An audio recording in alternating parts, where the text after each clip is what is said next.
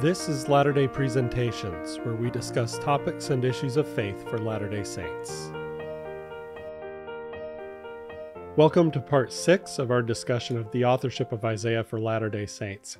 Here we're going to talk about linguistics and anachronisms. Now, when we talk about linguistics, what we're saying is some scholars see in various passages of Isaiah loanwords, or allusions to later contexts like Babylon, using Aramaic or Akkadian textual features as evidence of late authorship. There is a fierce scholarly debate about whether or not textual features are reliable indicators of late dating. And Avi Hurwitz is the leading scholar in the field of linguistic change in Biblical Hebrew. He developed a framework for dividing Biblical Hebrew into early and classical Biblical Hebrew, which is abbreviated as EBH or CBH, versus late Biblical Hebrew, which is abbreviated LBH. Hurwitz has a group of challengers that have published books and papers arguing against his framework. Shalom Paul makes an extensive argument for late dating of Isaiah 40 through 66 based on linguistics, and Paul's assertions are addressed by Rooker and Thiemeyer. Here is a sample of Mark Rooker's analysis of Shalom Paul's late Biblical Hebrew characteristics of Isaiah 40 through 66. What Rooker did was he took some samples of Shalom Paul's claims for late dating of Isaiah based on textual features that resemble things in Akkadian and Aramaic. And here in this example, he points to one of these items and he says, "We may suspect that the construction in 56b reflects Aramaic influence. This feature was widespread in Aramaic, being attested in the biblical Aramaic illustration quoted above, as well as in various Aramaic dialects, including Syriac, Palmyrene, and the language of the Babylonian Talmud." Shalom Paul's assertion that the usage of this formula in Isaiah 59:2 is uniquely a sign of late Biblical Hebrew for the book of Isaiah is undermined by the fact that the phrase is more prominent in Isaiah 1 through 39 than in 40 through 66, as indicated, for example, by the following texts. And then he points to a couple of examples. So this is a good example of the debate. You have Shalom Paul, he's probably the most prominent scholar putting forward these linguistic evidences for late dating of Isaiah 40 through 66. But when you actually examine these claims that he makes, a lot of these features that he points to are found in other places in the Hebrew Bible that are not dated late, and also early passages in the book of Isaiah itself. Here's what Rooker says. He says, in spite of the potential late signs in Isaiah 40 through 66, there is a virtual consensus that Isaiah 40 through 66 represents classical or pre-exilic Biblical Hebrew. Chaim Rabin characterized the Hebrew of Isaiah 40 through 66 as almost perfect classical Hebrew. As a consequence, indisputable marks of late Biblical Hebrew in Isaiah are scanty. On the contrary, Isaiah 40 through 66 is clearly aligned with early Biblical Hebrew. Stated differently, Bloch observes that the overall concentration of typologically archaic linguistic features in these books, Ezekiel, Jeremiah, Haggai, and 1 Zechariah, is much less pronounced than in Deutero-Isaiah. Since the language of Isaiah 40 through 66 does not diverge from pre-exilic Hebrew, it provides no evidence that Isaiah 40 through 66 was composed in the exilic and or post-exilic periods. From a linguistic standpoint, the evidence suggests that Isaiah 40 through 66 was composed at roughly the same time as Isaiah 1 through 39. Here's another important consideration, and that is that when the northern kingdom of Jerusalem was destroyed, many of its refugees went into the southern kingdom during the time of Isaiah, and they brought with them a dialect of Hebrew that had a very, very strong Aramaic influence. So here's William Schneiderwind, and he says, "It is now clear that Jerusalem grew more than fourfold in the late 8th century BCE and continued to expand until the last days of the Judean state. Jerusalem's growth was a byproduct of the rise of the Assyrian Empire. First of all, Assyria destroyed the northern kingdom of Israel, resulting in the immigration of Israelites to Jerusalem. Think about how this relates to Isaiah's ministry. If this happened during his lifetime, we should absolutely expect to see major shifts in his understanding of things based on these geopolitical events. And And with all of these people having a dialect of Hebrew that's heavily influenced by Aramaic, it's possible to assume that that dialect influenced writings in Judah in that time period. Now here is Avi Hurwitz. He says, the study of Aramaic has achieved impressive results in the last few decades. The discovery of new texts reflecting previously undocumented stages in the history of Aramaic has paved the way for a more profound knowledge of the Aramaic dialects and their linguistic history. Naturally, this development directly illuminates the issue of Aramaisms within Biblical Hebrew. For our purposes, it is particularly important to note here the discovery of Aramaic inscriptions dated as early as the beginning of the first millennium BCE. That is the First Temple period. Such findings have completely overturned the older view that every Aramaism is necessarily indicative of the late biblical era. This mistaken view, which, as already noted, was especially common among 19th century scholars, was fostered by the absence of written sources testifying to the vitality of Aramaic in the early biblical period. However, since it has become clear from these new sources that Aramaic was widespread and enjoyed high prestige already in the pre-exilic period, it could no longer be maintained that the Aramaisms encountered in Biblical Hebrew must reflect later linguistic usage. Here's Ian Young. Indeed, it is hard to find examples in the literature on late Biblical Hebrew where it is even argued that the Aramaism in question is late within Aramaic. Nor can we demonstrate that such Aramaisms penetrated all varieties of literary Hebrew in the Persian period. Some scribes or scribal schools may have been more open or exposed to Aramaic influence than others. Thus, while the Aramaic sources are valuable, they do not give us direct evidence of any contemporary variety of Hebrew. Finally, we should note an inherent weakness of the whole enterprise of dating language. Even if one sort of Hebrew is well attested in external sources from any particular period, that does not prove that that was the only sort of Hebrew in existence at the time. All it proves is that that was the chosen style for that sort of writing. Here's Frank Pollock. In administrative and commercial contexts, Aramaic would be the preferred language for all persons having business with the government. That is to say, the entire property-owning and professional part of the population. Witness the real estate contracts from Elephantine. And Philip Davies. Hurwitz's theory must assume that in the Hebrew Bible, we have only Judean or perhaps only Jerusalem texts, and that these were uninfluenced by the large influx of population to Jerusalem in the early 7th century. Look at this quote from Lena Sophia Thiemeyer. She says, looking at the issue from the wider scope of the Hebrew Bible, the issue of Akkadian influence in Isaiah 40 through 55 must be put in proper perspective. First, I would claim that most texts in the Hebrew Bible betray Akkadian influence. It is notable that both Behr and Paul detect similarities between Neo-Babylonian royal inscriptions and Isaiah 56 through 66, a text that few scholars today assume to have been composed in Babylon. Likewise, a brief glance through Paul's Amos commentary reveals that Paul detects a high number of Akkadian loanwords in the book. These two examples demonstrate how relatively easy it is to find verbal and conceptual parallels between a Hebrew text and an Akkadian text of roughly the same age without necessarily postulating that the author resided in Babylon. In the case of Amos, for example, I am not questioning the identification of the cognates. Their occurrence in the book of Amos demonstrates clearly that Hebrew throughout the 8th to the 6th century BC incorporated a number of words from Akkadian, the politically dominant language of the time, either directly or via Aramaic. As to the latter case, Aramaic was spoken not only in the areas of Babylon where the Jewish exiles lived in the 6th century BC, but it was also becoming the new lingua franca of the Levant and Mesopotamia, thus having significant impact on the local languages. Therefore, a loanword that has entered Hebrew via Aramaic cannot by any stretch of the imagination be an acceptable argument for a Babylonian setting of Isaiah 40 through 55. Here's David Carr again, and here he's talking about a problem of circular argumentation in questions of linguistic influence in the biblical text. He says, nevertheless, as those who advocate linguistic dating of Hebrew acknowledge, Hebrew texts that otherwise appear early also contain Aramaic features.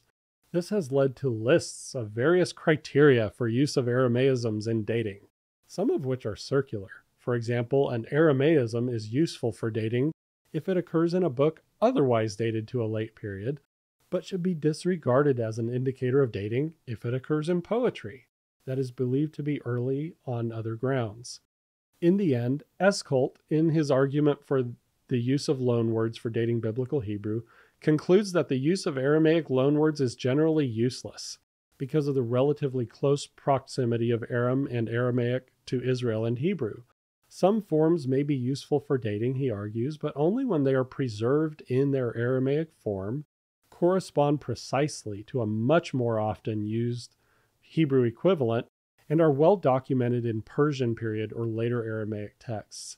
Even then, he maintains, arguments based on Aramaisms risk circularity and often fail to reckon with sufficient diversity within early biblical Hebrew, and the possibility that many originally Hebrew forms of words in certain books may have been modified in an oral written Aramaic primary environment to their Aramaic spellings and or vocalizations. This problem of circularity comes up a lot. A lot of scholars point out the circularity in these kinds of arguments. Like biblical text Y should be considered late because it has linguistic features X. And linguistic feature X should be considered late biblical Hebrew because linguistic feature X is found in a late biblical text Y. That's an example of circular argumentation. And we see it a lot in questions around the authorship of Isaiah. And now let's talk about some anachronisms or supposed anachronisms in the book of Isaiah, especially this question of Babylon. A lot of scholars say that the elements of the book of Isaiah that focus on Babylon must be dated late because Babylon was not the world power during the time of Isaiah. That was Assyria. But Isaiah spoke a lot about a lot of other countries that were not the world power during his time. In any case, let's see what John Oswalt says about this. He says, the fact that the first oracle, chapters 13 through 14, begins with Babylon, which was not a world power in Isaiah's lifetime, is often taken to be proof of the late date of the book. According to this argument, the later editors of the book, realizing that it was Babylon to whom Judah fell and not Assyria, inserted this oracle at this point. But the opening lines of chapter 13 seem to have been designed precisely to counter such a conclusion. We are told that Isaiah, son of Amoz, not some later editor, saw this oracle against Babylon. If we grant Isaiah enough perspicuity to know that Babylon was Judah's real enemy, then it is not too much to believe that God could have inspired this oracle, especially since it contains many features that were perennially true of Babylon. Even during the time of the Assyrian Empire, Babylon was the center of culture and civilization in the Mesopotamian Valley, and indeed in the entire Near East. Thus, it is fitting to begin a series of judgments against human power and glory with an oracle against Babylon. Now let's talk about another item that some people point to as evidence of an anachronism in the latter half of Isaiah, and that's the Cyrus cylinder. Marvin Sweeney says, Second Isaiah displays a number of concerns that point to a context in late 6th century Babylonia, at the time of the submission of the city to King Cyrus of Persia. Of course, the first indication of this concern is the identification of Cyrus as Yahweh's Messiah and temple builder in 44:28 and 45:1. He goes on to say, as the famed Cyrus cylinder indicates, the outset of Cyrus's reign as Babylon's new monarch saw his decree that the various nations that had been exiled by the Babylonians could return to their homelands with their gods and reestablish their temples while maintaining loyalty to Cyrus and the Persian Empire. Although Judah is not mentioned in the Cyrus cylinder, let's just pause there and take that in. Although Judah is not mentioned in the Cyrus cylinder, Cyrus's decree to allow Jews to return to Jerusalem to rebuild the temple is in keeping with the announcement recorded in the Cyrus cylinder. This is some pretty creative wording, trying to establish some correlation between the experience of the Jews and what is recorded in the Cyrus cylinder. Again, Judah is not mentioned in the Cyrus cylinder, but what happened to them is in keeping with the announcement recorded in the Cyrus cylinder. Well, that does not indicate in any way that the text of Isaiah was influenced by the Cyrus cylinder. Let's look at what Thiemeyer says. She says, turning to more specific examples, it has commonly been argued that Isaiah contains parallels with the Cyrus cylinder, and in turn that these parallels prove the Babylonian domicile of the author of Isaiah 40 through 55. What has particularly captured scholars are the expressions, whose right hand I have grasped, and he called his name, both found in line 12 of the Cyrus cylinder and in Isaiah 45:1 and 45:3. To begin with the alleged parallel to Isaiah 45:1, a mere cursory glance establishes the fact that the Cyrus cylinder does not use the phrase, i.e. cognate expressions of the Hebrew that is found in Isaiah 45:1. In fact, the verb is nowhere attested on the entire cylinder. Also, the subject and the object differ in the two texts. It is unlikely that this general similarity between Isaiah 45:1 and the Cyrus cylinder reflects a situation in which the Isaianic author borrowed directly from the Akkadian text. Instead, it is preferable to see the similarity as arising from a shared ideology within the ancient Near East, where the specific relationship between a king and his deity is expressed in terms of the deity supporting and strengthening the ruler. Furthermore, this ideology is not restricted to Isaiah 40 through 55, but is also attested elsewhere in the Hebrew Bible. And now let's talk about this anachronistic reference to Cyrus and the likening of scriptures.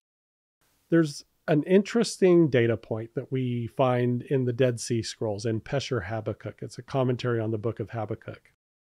Habakkuk 1 through 6 depicts the prophet complaining to God about the Chaldeans, that bitter and impetuous nation who had destroyed Habakkuk's hometown. The Dead Sea Scroll Pesher Habakkuk reworks the text to interpret the impetuous nation as the Kittim, or the Romans who have invaded the land. So the Qumran community actually modified scripture to apply it to their present concerns. What this means is that reference to Cyrus in the book of Isaiah might actually not have been penned by Isaiah himself. It might be a later addition from scribes who wanted to adapt the text to reflect their present concerns. There is precedent for this kind of modification of texts, we know from the Dead Sea Scrolls, in ancient Israelite scribal practices. And now let's talk about another thing that some scholars point to as anachronistic in the text of Isaiah, and that is the presence of apocalyptic literature, which scholars generally agree didn't really emerge until during the exile and afterwards. Now here we have Joseph Blenkinsop talking about Isaiah 24 through 27, which some scholars in the past called the Little Apocalypse, or the Isaiah Apocalypse. Blenkinsop says, before we proceed with the commentary, a few additional remarks on chapters 24 through 27 are in order. I noted earlier that this section is not set apart from the rest of the book by introductory or concluding formulae. Since the commentary of Bernhard Doom and an important contribution by Rudolf Smend, the entire passage, or at least its core components, have nevertheless been known as the Isaiah Apocalypse. If we take Daniel and the Enoch cycle as standard examples of the apocalyptic genre, some features characteristic of apocalyptic are present here, like resurrection of the dead, the abolition of death, and the imprisonment of the heavenly host. But others are lacking: periodization of history, heavenly journeys, and a systematically dualistic way of thinking. And in any case, much of the section has nothing in common with apocalyptic. There is therefore a growing consensus that this designation is misleading and should be abandoned. Concluding this section on linguistics and anachronisms, we have a fairly simple conclusion, and it is that there are valid counterarguments to quote-unquote evidences that are sometimes put forward in the form of linguistic influence or anachronisms, and those counterarguments are produced by other world-class scholars. I hope this section has been helpful, and I want to remind viewers that the slides for this section are available for download at Nauvoo Neighbor. Feel free to go get them and use them however you please. This has been an episode of Latter-day Presentations. We would like to remind viewers that our channel represents our own views and not necessarily any official positions of the Church of Jesus Christ of Latter-day Saints. We hope this presentation has been informative. Our notes for this show are at Nauvoo Neighbor, and the link can be found in the show description. Also in the show description, we have a link to provide feedback. If you would like to suggest a topic for discussion, or if you would like to contribute a presentation on a topic of interest to you, let us know. Thanks again for joining us.